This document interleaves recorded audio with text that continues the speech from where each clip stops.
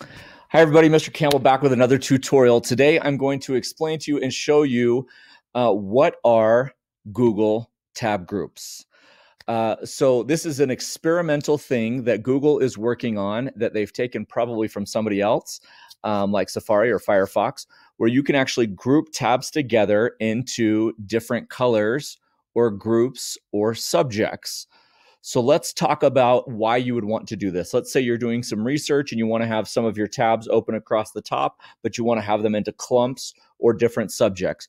You can do that with the Google tab groups. What you'll see here across the top of mine, I've got 3 different tab groups. I have experiments, I have tutorials, and I have R&J research, which is Romeo and Juliet research. I can actually put a new tab in each one of these or grab tabs and move them back and forth. And what you'll notice is the color changes. I don't want to screw that up.